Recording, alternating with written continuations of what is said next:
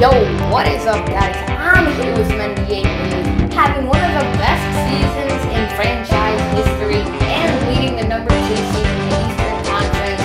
The Knicks have announced Monday they've picked up their option on head coach Mike Woodson for the 2014-2015 season. Mike Woodson is entering the second full season as the Knicks head coach after being named interim head coach on March 14, 2012.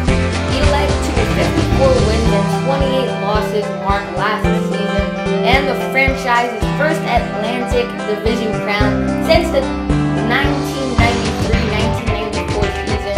He finished third in media balloting for the 2012-2013 NBA Coach of the Year and was named the NBA's Eastern Conference Coach of the Month for April.